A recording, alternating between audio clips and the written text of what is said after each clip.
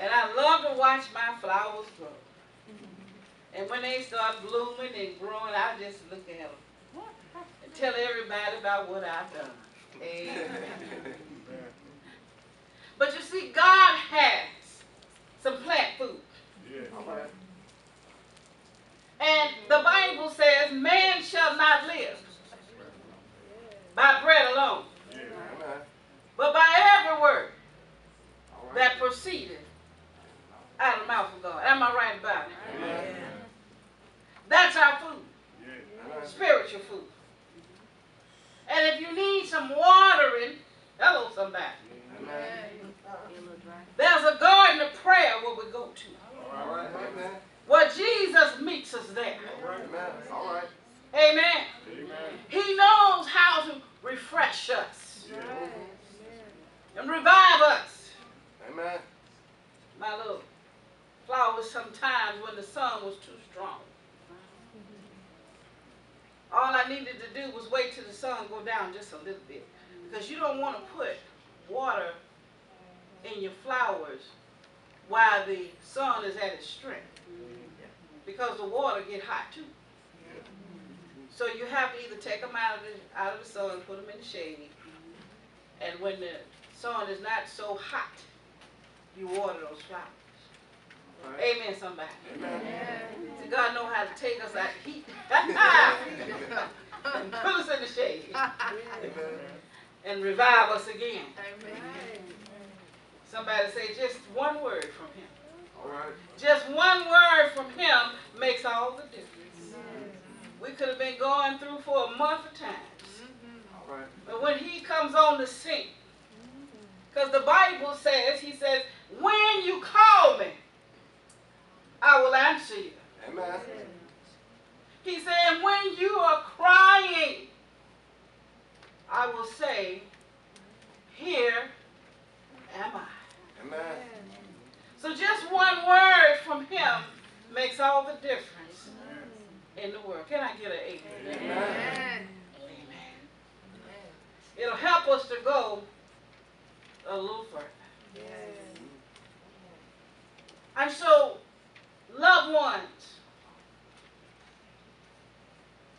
reading your Bible, studying the Word of God, after you've been born again.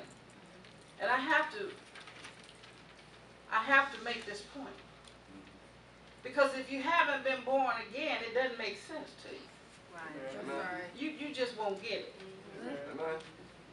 But when you've been born again, you need to start reading that Word and studying that Word. Because that's the food for your soul. Amen. The Bible says, Jesus says, sanctify them through thy Word. Thy Word is truth. Amen. And so we're renewed in the spirit of mind by the Word of God. All right. The Bible says Abraham believed God. He believed God's Word. He took him at his word. Amen. And when he believed God, it was counted unto him as righteousness. Amen. And so when you are allowing the Word of God to be engrafted into you, hallelujah, somebody, you are allowing the righteousness of God to come into your being. And so when he does split that sky, we won't be found naked, but we'll have on robes of righteousness. Amen. That's what the Word of God will do for you. Amen. Isaiah 55, 9 through 11.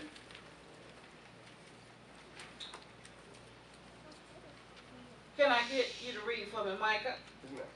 Isaiah 55, 9 through 11. Yes, read in the microphone. Okay.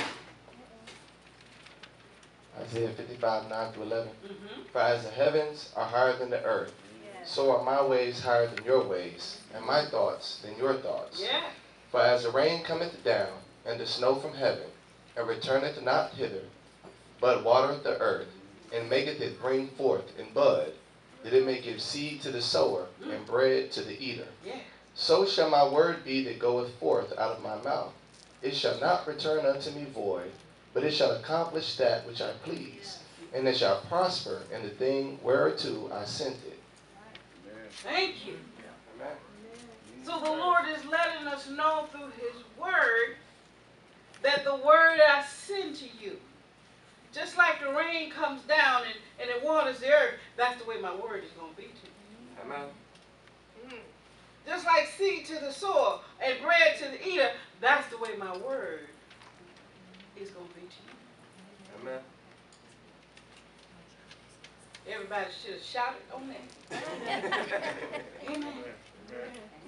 Because it's the word of God that brings about the change and the maturity and the growth Amen. in Jesus Christ. When we let him have his way. Amen. And it's Christ who sits as a refiner and a purifier. Amen. That's why we go to church. We live in a day and time now, I hear they got drive-through church.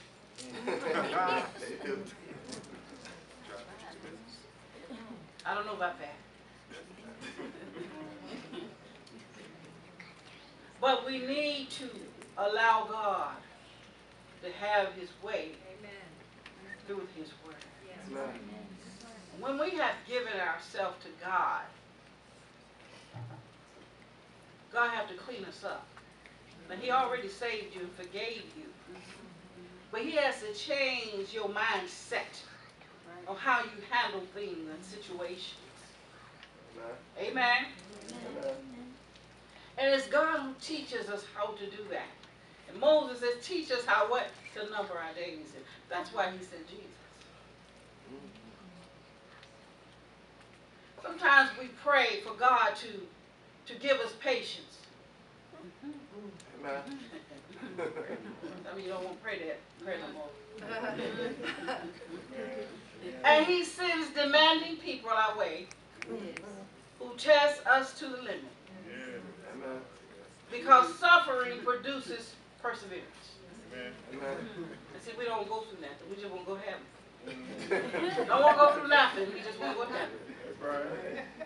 Tell the truth. The old people say you need to take time to be holy. Amen. We pray for a submissive spirit. And God sends suffering again. For we learn to be obedient the same way Christ learned obedience from what he suffered. Amen. You know you're not humble. You know you don't want nobody telling you what to do. All right. And that's why it hurts so bad. Amen. You want to get back, talk back, and let somebody know you know something. All right. Yeah. And your test's going to keep on coming Amen. till you learn to obey God. Amen. We pray to be unselfish. And God gives us opportunity to sacrifice by placing others' people's needs first and by laying down our lives for other believers. You see, God sent that test. And it might have been your last $10.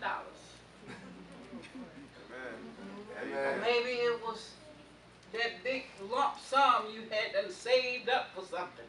All right.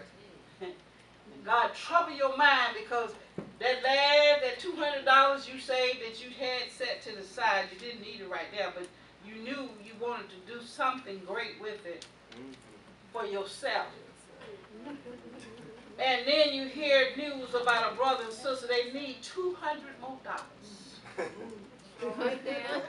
All right. Amen. to pay their mortgage. Amen. Amen. You see, God presented you the opportunity. And you, I saved this up.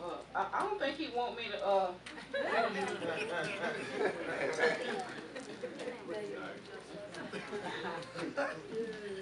See, God knows how to grow us. Yes, he does. Amen. He knows how to grow us. The rich man that Lazarus sat by his gate,